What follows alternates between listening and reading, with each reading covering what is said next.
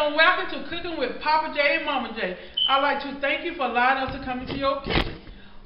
Tonight, we're going to be cooking three meat sauce with spaghetti. And we're going to have some cheese pockets. It's going to be delicious. It's a good weekday meal. Now, first we're going to go ahead on and ground our three meats. Now, the first meat we have is about a pound of hamburger meat. Now, you can use any kind you want. You can use a turkey, pork, or any. Okay, we're gonna grind the hamburger tonight with the and I got one roll of pork sausage. We can use all those together. And then also I have what you call chorizo sausage.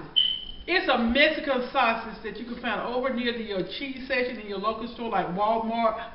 Walmart and maybe Food Depot, and you could get it in a roll. It come pork, and it come beef. So tonight we got beef.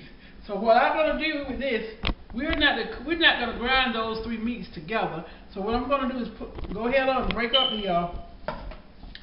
the hamburger meat and the ground turkey. Ground sausage. Evidently I want some turkey. So this is gonna be good. So you just kind of mix it together, and you're gonna put it on circle, let it grind just like you did